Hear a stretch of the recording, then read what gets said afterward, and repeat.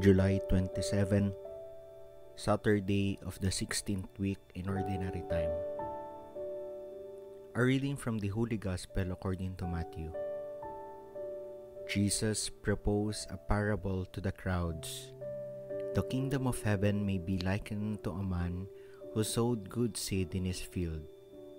While everyone was asleep, his enemy came and sowed weeds all through the wheat, and then went off. When the crop grew and bore fruit, the weeds appeared as well. The slaves of the householder came to him and said, "Master, did you not sow good seed in your field? Where have the weeds come from?" He answered, "An enemy has done this." His slaves said to him, "Do you want us to go and pull them up?" He replied, "No. If you pull up the weeds, you might uproot the wheat along with them. Let them grow together until harvest.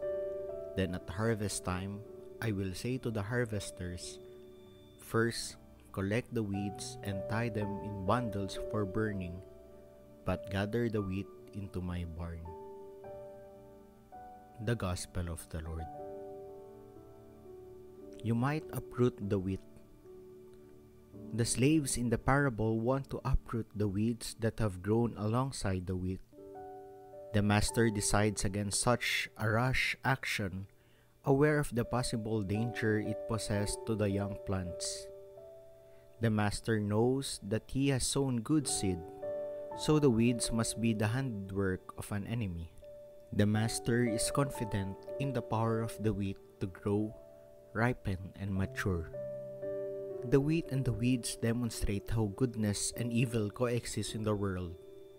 God does not punish sinners outright, because before God, every sinner is potentially a holy person. God allows evil people to thrive with the good, since God knows that every person has the capacity to change for the better. With this parable, Jesus teaches us to be patient with other people, and also with our own failings and tendencies to sin.